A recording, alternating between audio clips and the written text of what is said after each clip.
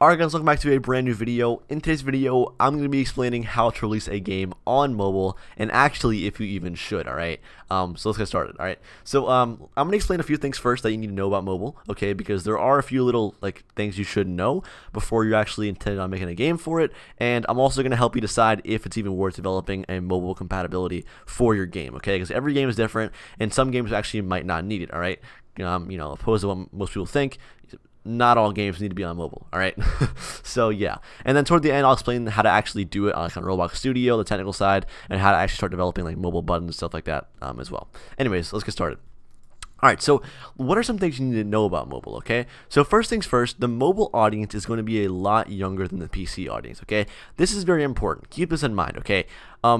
This means obviously they're going to have shorter attention spans, okay? People or mobile players are going to go into your game, and if they get bored, they're going to leave, alright? It's that simple. They're a lot of them are kids, right? So they're going to be a lot have short attention spans and stuff like that, right? But there is good news to that, which is that they're always like searching for new games, you know what I'm saying? So if there's like an obby or something like that, mobile players love obbies, I don't know why. They also love simulators, they also love roleplay games, stuff like that, right? But they might not like, a PvP game as much as they like Adopt Me. You get what I'm saying? It's mobile players play different types of games than PC players. And also, they are more likely to give up, and they won't be inclined to, play like PvP or challenging games, okay? So keep that in mind as well. Also, mobile players or mobile devices are a lot less powerful than PCs, okay? So you need to understand this because, you need to make sure your game is optimized well, okay? Because if you have a game that has a lot of stuff in it that a mobile device can't run, well, then that's an issue, okay? So you need to make sure your game is optimized well so it can run smooth on a mobile device, right?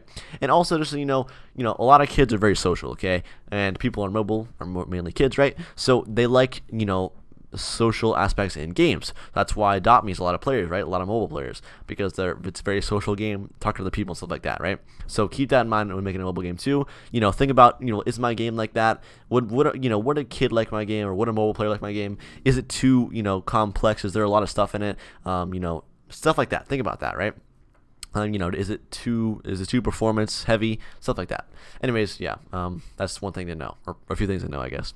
All right, also, a lot of people ask as well, like, what percentage of players play on mobile, okay? Because a lot of people know that there is a lot of mobile players, but does that mean your game can't be popular without mobile? Which is no, not true at all. Phantom Forces didn't have mobiles on the front page for a long time. You know what I'm saying? There are certain games that can be popular without mobile. But here's like a breakdown of actually what percentage of players are on what platform. And this is actually from like RDC, which is like a Roblox developer conference. The one in 2019. They have it every year. So it's a very credible source. This comes right from Roblox. So yeah. And also DAU is like daily active users. So yeah. Anyways, so basically, as you can see here though, the phone is about 45%, or maybe something like that, right? And then desktop is a pretty big chunk as well. And then, as you can see, tablet's a smaller chunk, and then console's a pretty slim chunk, okay? So obviously, people on mobile play a lot, right? Honestly, whenever I think of mobile, I think of like kind of tablet and phone, because like if your game's on phone, then it can definitely be on mobile, or definitely be on a tablet, right? So that's what I classify it as. But anyways, there's a big chunk of players on those platforms, right? So you would think, okay, well maybe I should make my game on mobile, right? Every game should have it, because obviously the more players the better. But that may not necessarily be true, right? Just because there's a lot of players on mobile doesn't mean they're going to play your game necessarily, right? So yeah. Anyways, so should you release your game on mobile? Okay. Probably yes. Okay. I'd say for like 90% of the people watching this game, yes, or watching this video, sorry, yes, you should. But most of Roblox's player count is on mobile, so like, right?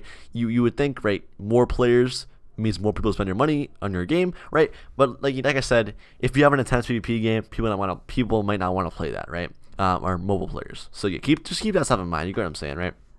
So yes, but yes, I would recommend adding it to your game, and let me show you guys actually how to do that technical stuff right now. Alright, so this is sort of how you get started with like creating buttons, stuff like that, and how to make it so they can press UIs and all that stuff. This is how you get started with that stuff, okay? So let me go ahead and actually, oh crap, okay. Let me go ahead and actually test what I have so far, okay? So I'm going to hit play right now. Alright, and then I'll hit open shot. Oh wait, what am I doing? Alright, go to test right here, and actually you can go ahead and test on mobile, right? So you hit device, and then press this, and then you go to here, you can actually change to where you want your like what you want to emulate, right? This is like an emulator thing, and you can see you can go on like a Samsung, whatever this is. You can go on like an iPhone X, right? As you can see, you can emulate different platforms, right? And even when you play the game, it actually feels like a different platform as well, right? They make use of the controls. So if I hit play right now, as you can see, I have you know, my walking area right here. I don't know if you can see that. I have that. I have a jump button. Okay, and this button I actually added myself, which I'll show you how to use in a second. But pretty cool, right? And then I have this open shop button too, right? Which actually, if I tap on it, there you go, it opens up. Now, obviously, you know, I'm not actually tapping on my screen because I'm on computer, but I'm emulating it, and because I coded a custom function to do this with, right? And also this button here, which I'll show you how to do in a second. But as you can see here, I have this script that actually opens the GUI shop, right? And I had to use another event called touch tap, which is one of the you know, events that fires when like a player touches a GUI object, right?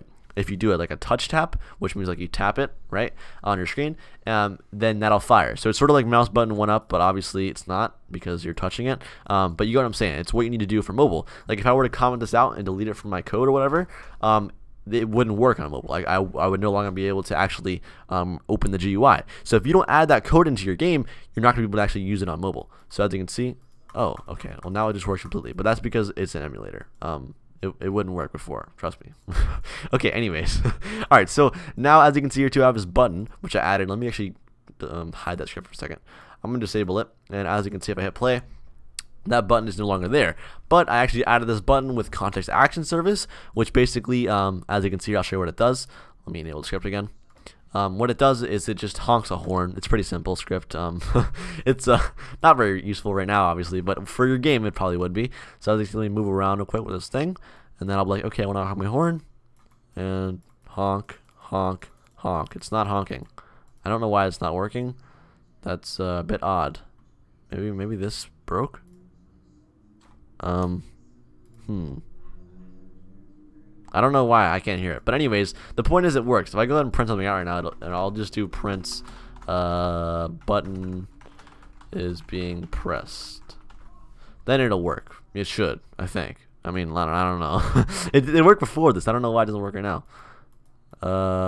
Okay, as you can see, it says button being pressed. The sound just didn't work for some reason. But anyways, if you want to know how I actually do this stuff, and like how I code like this button right here, and how I coded this like GUI, I have tutorials on all that stuff. Go watch my context action service. I'll try to link that in the description below, and it might be up here.